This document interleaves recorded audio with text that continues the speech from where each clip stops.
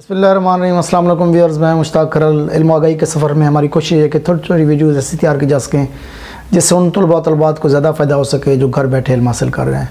इस सिलसिले में हम चाह रहे हैं कि कुछ इंग्लिश की वीडियोज़ भी तैयार की जाएँ जिनका ताल्लुक़ ग्रामर से है। तो आज की वीडियो हमारी पार्ट्स ऑफ स्पीच पर मुश्तमिल है और मैं कोशिश करूँगा कि एक ही सेंटेंस के अंदर आपको पार्ट्स ऑफ स्पीच समझाने की। तो वीडियो स्टार्ट करने से पहले मैं चाहूँगा कि आप हमारे चैनल को सब्सक्राइब करें, लाइक करें और वीडियो को ज़्यादा से ज़्यादा शेयर करें ताकि हमारी जो एक अदना सी काविश है इसको ज़्यादा से ज़्यादा लोग देख सकें। अब यहाँ पर मैं आपके सामने एक सेंटेंस पढ़ रहा हूँ तो उसके अंदर आप लोगों को समझ आ जाना चाहिए कि जो जितने हमारे पार्ट्स ऑफ स्पीच हैं वो उसमें क्लियर हो जाएंगे। बाज़ लोगों के नज़दीक जो पार्ट्स ऑफ स्पीच के अंदर वो आर्टिकल को शामिल करते हैं और बाज़ लोग जो है इंटरजंक्शन को कंजंक्शन के अलावा भी शामिल कर लेते हैं। तो हम इंटरजंक्शन के अलावा आर्टिकल को शामिल करके जब 8 पार्ट्स ऑफ स्पीच की बात करते हैं तो आपको एक सेंटेंस के ज़रिए मैं कोशिश करता हूँ कि पार्ट्स ऑफ स्पीच को क्लियर कराने की, जिसमें तमाम पार्ट्स ऑफ स्पीच आ जाएंगे। Aslam is a good man and he always pledge nicely in the ground. तो इस सेंटेंस के अंदर आप अगर गौर करें तो हमारे पास जो पार्ट्स ऑफ स्पीच है वो सारे आ जाएंगे। इसको थोड़ा सा मैंने आसान बनाने की तरह कोशिश की है समझाने के लिए कि हम दो फैमिलीज़ को अलग कर लेते हैं। एक हमारे पास नाउन की फैमिली है और एक हमारे पास वर्ब की फैमिली है। तो नाउन की फैमिली के 4 मेंबर्स हैं और वर्ब की फैमिली के 2 मेंबर्स हैं। फिर इसी नाउन की फैमिली को आपस में रिश्ते जोड़ने के लिए और वर्ब की फैमिली के आपस में रिश्ते जोड़ने के लिए जो वर्ड्स इस्तेमाल होते हैं वो 2 तरह के वर्ड्स हैं, 2 तरह के समझ लें चीज़ें हैं जो इनको जोड़ती हैं। इनमें एक प्रेपोजिशन है और दूसरी कंजंक्शन है। तो नाउन के फैमिली में जो सबसे पहले नाम आता है वो नाउन है और उसके बाद प्रोनाउन, आर्टिकल और एडजेक्टिव। अब इस ख़ानदान के अंदर जब हम बात करते हैं असलम की, तो असलम यहाँ हमारे पास नाउन है। नाउन की एक ऑलरेडी वीडियो हमारे पास मौजूद है जिसमें हमने नाउन की कैटेगरीज आपको बता दी थी कि नाउन में हम लोग common noun, proper noun, material noun, abstract noun, collective noun, sensory noun, countable और अनकाउंटेबल नाउन की हम बात कर लेते हैं। तो उसके बाद हम जब बात करते हैं नाउन के साथ आर्टिकल की, तो आर्टिकल में ए, एन और दी शामिल हैं। तो इस पर भी हमारी वीडियो आ चुकी है कि एन का इस्तेमाल अलिफ की आवाज़ के से पहले होगा, ए जो है वो अलिफ के अलावा अलिफ की आवाज़ के अलावा इस्तेमाल होगा। तो इसके बाद जब हम बात करते हैं प्रोनाउन की, तो जितने हमारे पास पर्सन्स हैं, first person, second person, third person और इसके अलावा भी पर्सन्स हैं, वो सारे प्रोनाउन की कैटेगरी में आ जाते हैं। जिस तरह आई, वी, यू, ही, शी, दे, ये तमाम जो है ये प्रोनाउन की कैटेगरी में आ जाते हैं। और एडजेक्टिव्स जो हैं उसमें हम लोग आमतौर पर इनको डिग्रीज़ कहते हैं। 3 डिग्रीज़ है हमारे पास। तो तीनों डिग्रीज़ की अगर हम बात करें तो पहला दर्जा, दूसरा दर्जा और तीसरे दर्जे की जब हम बात करते हैं तो एग्जांपल देख लें, स्मॉल, स्मॉलर, स्मॉलेस्ट। जब एक चीज़ होगी तो पहली डिग्री होगी, जब दूसरी 2 चीज़ें होंगी उनका कंपैरिजन होगा तो दूसरी डिग्री, जब 3 या 3 से ज़्यादा होंगे तो उसके साथ तीसरी डिग्री इस्तेमाल होगी। जब नाउन की क्वालिटीज़ हम बयान करने लगते हैं तो एडजेक्टिव का इस्तेमाल करते हैं। तो इसके बाद दूसरी कैटेगरी में हमारे पास एक वर्ब है। वर्ब जिस तरह प्लेइंग है, प्लेइंग हमारे पास वर्ब है। जितने भी हमारे पास वर्ब हैं उनको हम वाज़े करने के लिए आया कि वो वर्ब उसकी जो कैफियत है वो कैसी है, उसका टाइम, प्लेस और मैनर जब हम उस वर्ब के बयान करते हैं तो उसको हम लोग एडवर्ब कहते हैं। तो वर्ब की जब एडिशन जब करते हैं वर्ब के अंदर तो एडवर्ब होता है।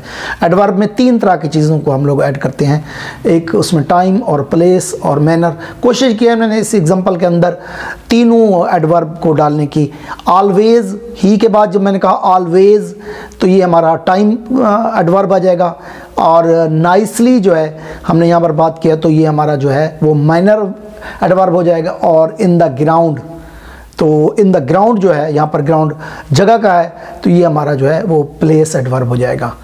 अब उसके बाद हमारे पास प्रेपोजिशन आ जाती हैं जो आपस में इनको जोड़ती हैं। प्रेपोजिशन में इन, ऑन, ऑफ, एट, तो ये वो वर्ड्स हैं जो मुख्तलिफ नाउन्स को या मुख्तलिफ वर्ब नाउन को या इस तरह सेंटेंस को आपस में कनेक्ट करते हैं। और इसी कनेक्शन की एक और कैटेगरी है कंजंक्शन है, बोथ है।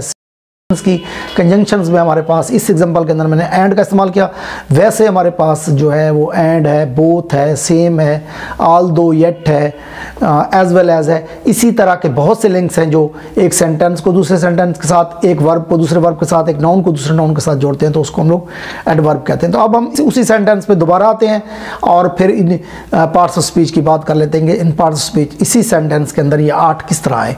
मसलन हमने कहा था कि Aslam, Aslam is a good man, तो यहाँ पर अस्लम हमारे पास जो है वो नाउन है, इज़ हमारा हेल्पिंग वर्ब हो गया, ये वर्ब के साथ ही काउंट हो जाता है। तो इज़ आ जो है वो आर्टिकल है, ए एंड दी 3 होते हैं, तो यहाँ पर ए का इस्तेमाल हुआ है। गुड जो है हमारी एडजेक्टिव है, इसकी फिर सेकंड कैटेगरी में अगर 2 का बात कर लेते तो गुड से बेटर, बेस्ट हो जाता, और मैन भी हमारा जो है वो नाउन हो जाएगा। इसी तरह उसके आगे हमने एंड जब इस्तेमाल किया तो हमने दूसरे सेंटेंस को इसी के साथ कनेक्ट किया, तो एंड हमारा जो है वो यहाँ पर कंजंक्शन है। और एंड के बाद जब हमने ही की बात की तो ये हमारा ही जो है ये हमारा प्रोनाउन है। तो इसी तरह हमारे पास आई, वी, यू, ही, शी, दे जो है वो प्रोनाउन होता है। ही ऑलवेज, ऑलवेज, समटाइम्स, तो ये जो वर्ड्स हैं ये एडवर्ब्स हैं और ये हमेशा वर्ब से पहले आएंगे। और ये बात भी आप ध्यान में रखें कि जितनी एडजेक्टिव्स हैं हमारे पास अमूमन वो नाउन से पहले आती हैं, एक आध के अलावा। और इसी तरह हमारे टाइम एडवर्ब जितने होंगे वो वर्ब से पहले आएंगे, और जो मैनर एडवर्ब हैं वो अमूमन वर्ब के बाद आएंगे। जिस तरह मैंने यहाँ पर प्लेइंग इस्तेमाल किया तो ये वर्ब हो गया, और नाइसली इसके बाद हमने इस्तेमाल किया था नाइसली, तो नाइसली जो है हमारा मैनर एडवर्ब है, ये वर्ब के फ़ौरन बाद आया है। और इन द ग्राउंड, अब हमारे पास 2-3 वर्ड्स और बच गए। इन जो है हमारे पास प्रेपोजिशन है, इन, ऑन, ऑफ, एट, बाई, ये सारी प्रेपोजिशंस हैं। और 1-2 चीज़ें यहाँ पर प्रेपोजिशन के वाले से, वैसे तो कोई कवानीन नहीं है, लेकिन जो सुपीरियर है, जिस तरह आई ओ आर से ख़त्म होने वाले वर्ड्स हैं उनके साथ टू का इस्तेमाल होता है। इन्फीरियर, सुपीरियर, जूनियर, टू का इस्तेमाल। सुबह से लेकर नेक्स्ट डे तक जो हमारे पास टाइम है इसमें हमारे पास 2 प्रेपोजिशन इस्तेमाल होती हैं। 3 औकात के साथ हमारा इन, और 3 औकात के साथ हमारा एट इस्तेमाल होता है। तो in the morning, in the afternoon, in the evening, at noon, at night और एट मिडनाइट। इसके अलावा एक लंबी फहरिस्त है, अलग एक हमारा लेक्चर होगा प्रेपोजिशन का, उस पर हम बात करेंगे। हमारे पास ग्राउंड, तो ग्राउंड जो है हमारा प्लेस है, तो ये हमारा जो है ये प्लेस एडवर्ब में आ जाएगा। इसमें आपने देखा कि हमने नाउन की बात भी कर ली, नाउन असलम हो गया, हमने प्रोनाउन की बात कर ली, ही हो गया, हमने एडजेक्टिव की बात कर ली, गुड हो गया, और हमने आर्टिकल की बात कर ली, ए और दी इसमें हमने इस्तेमाल किया। और इसके अलावा हमने वर्ब की बात की, प्लेइंग, और नाइसली, ऑलवेज और ग्राउंड हमने एडवर्ब की बात कर ली। और एंड जो है वो हमारा कंजंक्शन था। तो इस तरह एक ही सेंटेंस के अंदर अगर आप समझना चाहें तो ये हमारे पार्ट्स ऑफ स्पीच हैं। इन्हीं के हवाले से हम इंशाल्लाह कोशिश करेंगे कि नाउन पे हमारी ऑलरेडी वीडियो आ चुकी है, और इसके अलावा हमारी आर्टिकल पे आ चुकी है, तो कोशिश करेंगे कि बाकी जो पार्ट्स ऑफ स्पीच हैं उस पर अलग-अलग हम वीडियोस तैयार करें। आप इस वीडियो को ज़्यादा से ज़्यादा शेयर करें, और कमेंट्स बॉक्स में आप ज़रूर हमें अपनी राय से आगाह कीजिएगा। अपना और दोस्तों का बहुत ख्याल रखिए। वस्सलाम।